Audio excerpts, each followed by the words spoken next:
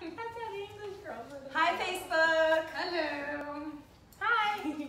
It's Paulina and Martha. And tonight we're bringing you a special episode from Natural Birthworks in Margate. It is a birth center with midwives Sandy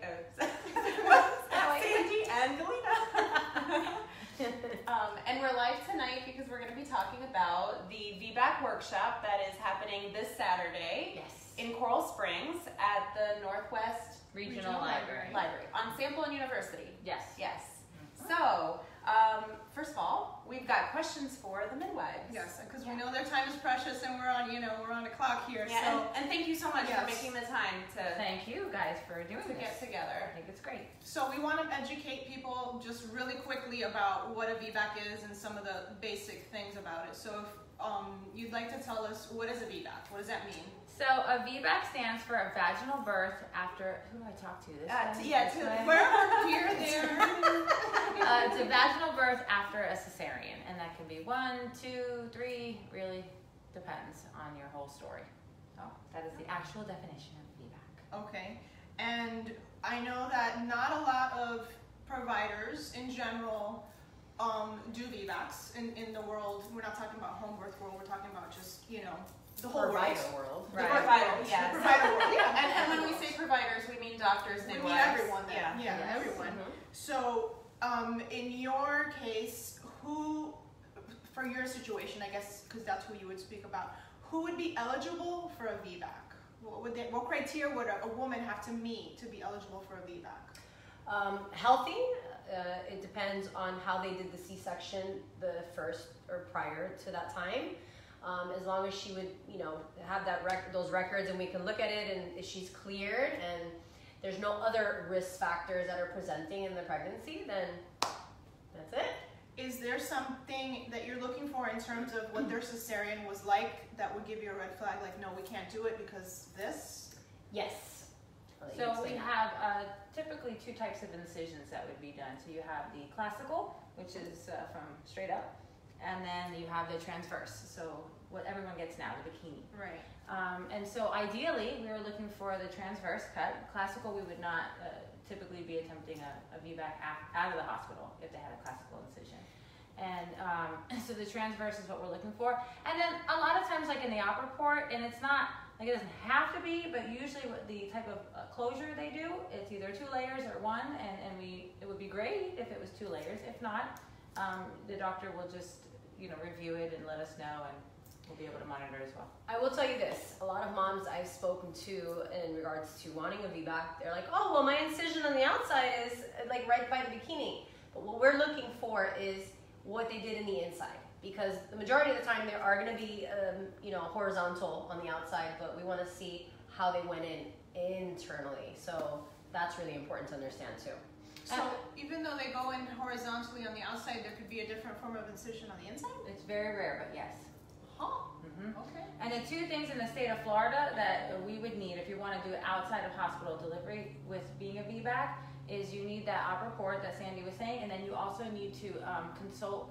We have to send you for a consult to a physician, right? Okay. So then the physician's going to look at the report, and then he's going to, or he or she, is going to go over the pros and cons of doing a VBAC so that the state knows, okay, well, you have been educated on the risk factors, and you have chosen still to go ahead and move forward, and then they trust that the provider does the rest. So I actually went through this process myself with my second baby, and so the way I figured this out is I called the hospital where I had my first baby, and I said, I need my records from the day I had my C-section with her. How do I go about that? And so then they gave me like the phone number to the medical record department, and then I had to fill out a form and stop in physically to pick up the documents and pay for the copies. And then once I had that report, I brought it to my midwife, and then she gave it to me to take to the OBGYN, who then reviewed it and made sure that everything that was done during that first C-section allowed for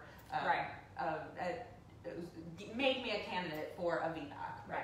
And a lot of times they'll also do, like I know our backup also does an ultrasound just to make sure that where the scar is, there's no like thinning going on or anything that would that's really cool. I cause didn't know alarm. that. Mm-hmm. Yeah. Some providers will do that, and we love that about him because that's important, and I never even thought about that until he brought it to light. So That's very interesting. And he will be at the workshop, by the way. Oh, Very Yes. cool. He's one of the panelists. He's on the the site. panelist, yep. So I know that you ladies do VBACs, and I know that some OBs will do VBACs, but I know that there's some rules about where you can birth VBACs. Right. So Right, you yes. want to tell us a little bit about that? Well, first of all, I also want to mention that we're in the state of Florida, so we're talking about Right. Florida. Exactly, Yeah. specifically Florida. Well, go ahead, Sandy. So in the state of Florida, the law states that you are not allowed to do a VBAC in a birthing center, but you are allowed, it is your right, to have a home birth. And then of course the hospital, if there's an OB that is doing it for you. Unfortunately, right. So the home birth, more than likely you're gonna have a home birth midwife that's doing a VBAC.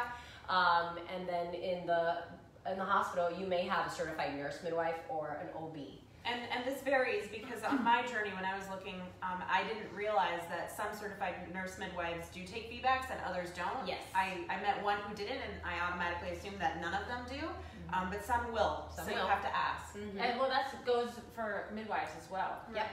When I did my VBAC, obviously there was no question it was going to be at home. But when I started helping others with their VBAC stories and their journeys, somebody said to me, "Oh, well, I contacted that midwife and they don't do VBACs." Okay. And I actually did not know I that. didn't know that either. So I was like, oh, Interesting. There's okay. well, I didn't really do VBACs until just the other day either. And it wasn't because I didn't want to do VBACs. I just, at the time, a lot of different reasons. Some midwives, they carry a certain insurance for VBACs and some don't. That's So true. at the time I didn't. It's an additional malpractice. Malpractice Yep. Okay. And I mean, I'm sure also it comes into play just like OBs. Like if you're just not comfortable, you're not as secure, Right. and that's a bigger risk. And that so then comfortability might come from depending on how many you've actually attended. Right.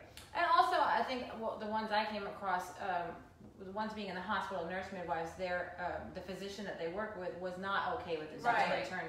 So So that becomes tricky because Yeah. there's a lot of certified nurse midwives who do want to be involved in the VBAC process, but then there's miscommunication or there's lack of support. Right. They have different mentalities, and then I've also seen practices where one OB will, And then and then the other others won't. won't. right, Yeah. right, yes. Well, yeah, we've encountered that a lot. And then as far as certified nurse midwives, when they're in the hospital, even though, that's your midwife, she's been seeing you, they are still working under the doctor. So if the doctor says no, they have to follow those rules. That's right. Okay. Nice. Okay. What else do we have? What do you think the role, what role does support, the support system play in a VBAC? Having the birthing mothers having a support system in place. So crucial. I am almost like you must have a doula. Yes. All VBACs should have a doula. I from my own experience, I didn't realize how much luggage you carry when you're VBACing Oh yeah. until I didn't have a doula during mine, and I realized I should have. Yeah. But you live and you learn, but I think the additional support, because there's all of this history of thinking for whatever reason you had your C-section, that all it comes back tenfold when Oh, you're yeah. laboring, and you don't expect it, and you still think, oh, I prepared, I thought Yeah. about it, and I know I'm fine. Yeah, no, not so much. Yeah, so, I mean, sometimes, and we've been talking about this a lot lately with Martha, is that birth is not just physical. It's got this it's so entire emotional. emotional component Well, it's to a it. huge transition, right? Yeah. Like you're transitioning life into this world, so that it just can't be just physical. It It can't. can't, yeah. There's got to be a lot of other dynamics, and that's why I got into midwifery and got into the whole idea of doing natural birth, is because it's about honoring that special transition and really acknowledging it and letting it kind of play out and happen. Because if you try to just, no big deal, I think you're taking away half of the empowerment of it. It's true, and I do think that a lot of women who want to work with a doula for their birth or for their VBAC, whichever kind of birth they may be having, it varies, because you may think that you're hiring someone for physical support, and then next thing you know, you're so glad that you decided to work with a doula because you ended up needing that extra emotional support. Yeah, I was a hot mess with mine. And I will tell you that, especially for the family members, because the mom has a lot of luggage and a lot of things that she's going through, but the family even more, because the families a lot of times are not prepared and they don't really understand some of the risk factors versus some of the things that are safe, and so they're freaked out that she's even trying to have a VBAC. Yes, exactly. So having a doula to reassure the partner, the mom, or whoever is freaking out, so they don't freak out the mom, Absolutely. is so important. So that brings in also education. Yes. Yeah. Yep. Right. Joe was a hot mess. He didn't know what. He's been through it a few times before that. He had, but they were all hospital. Right. Oh, okay. This was So that his the first home and being a VBAC as well, so it was a lot of. Gotcha. And he just kept cooking. I'm gonna cook. Oh my God. Yes, he cooked a lot.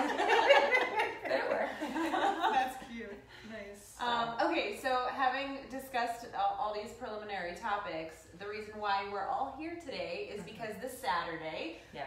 there will be a VBAC workshop at the Northwest Regional Library in Yes. Coral Springs on Yay. Sample Road and University Drive. And what is this VBAC workshop going to be? Who is it for, and what should we expect from it? I am extremely excited about this workshop. It is a training. It's not really a workshop. It's for. It was designed for providers to. The first portion of it is going to be VBAC Facts. So we have Jen Camel, who is the creator of VBACfacts.com. Very used to be cool. Okay. VBACfacts.com. So she's flying in from California. Awesome. And she's going to do her portion, which she narrowed it down to 2 hours. Her usual presentation is like 6 hours. So Okay. now we have 2 hours. But I'm still very excited. So just to make sure that like everybody who comes really knows the up-to-date facts on what's ACOG recommendations, what do you need, like just everything on it. What are the actual statistics of all the things that we're afraid of, most of them being uterine rupture, but really it kind of explains how that, although it's very dangerous, yes, of course, it's not as high as a factor that other things that can happen in labor. And Okay. that's why you need And monitoring it's not no as matter high what. as a lot of people make it seem. Right, Okay, exactly. So it's factual, evidence-based. Yes, Very- right. very Yes, cool, okay. she does a lot of research. I mean, this is like become her life. So she's just Amazing. great. So everyone who comes to the VBAC workshop will leave knowing all the latest statistics on what the risk factors are, and Yes. what the pros and cons Yeah, are. she's super informative. And then we take a little break. We have some sponsors that are going to be there, so everybody can like hang out. I'm going to provide lunch, and it's going to be really good. Yeah, I got crazy. And then hey, we got people looking. So and then the second half is a part that's really there's a midwife in Miami, Karina Fitch, and she did this like many years ago about home to hospital transfers and how we can make it better for families and for providers, so that when we get there, sometimes when we get there, we're greeted with a lot of negativity. Okay. Yeah, I mean, Nice way to say it. Yeah. So what the workshop was designed to do was to try to help everybody understand everyone's roles so that we could work more collaboratively, which is how it should Excellent. be. Yes. And in other absolutely. places, it is like that. So That is very much needed. yeah. Oh yeah. So I have been dying to get her to come and do the workshop, and so I Excellent. decided to mush it into this workshop, and it worked out great. And then we have a panelist, so we have Dr. Berto Lopez, he's an OB who's going to be coming to speak there. We have a NICU nurse, we have an RN, we have my brother and my sister-in-law, they're going to be the consumer panelists, so they're going to share their story. So a lot of things going on, what you didn't like about it, what you did like about it, how can we make it better, and that's going off of the parent and then also the provider. Well, this is what came into me, and this is why I didn't like it, and maybe Okay. if we, acknowledge each other or called first or whatever it That's is, really we can smart, make this transition yeah. better.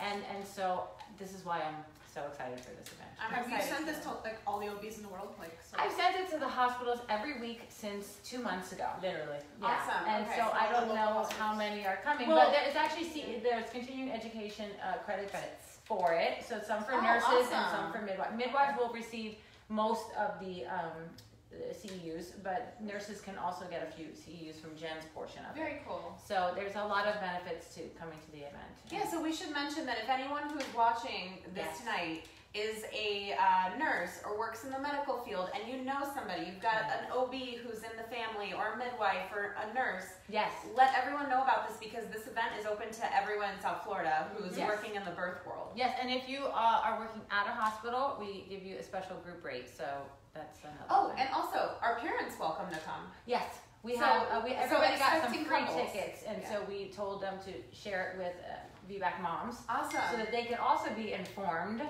and get all the up-to-date information, so that when they attempt their VBAC, and if they have to transfer locations or whatever it is, they know what Perfect. to Okay. be. So we'll definitely put all the information about the workshop in the comments below. We're going to put the address Yes. and what time it's going to start, who's going to be there, the link to all the information.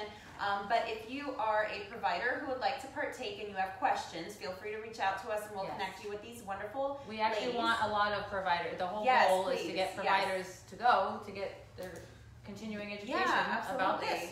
Yeah, and also if you are a mom who has had a previous C-section and you're interested in finding out more information about possibly having a VBAC this time around, Yes. feel free to reach out to us as well and we'll get you information about attending Yes. the workshop. That would be great. And we're looking forward to seeing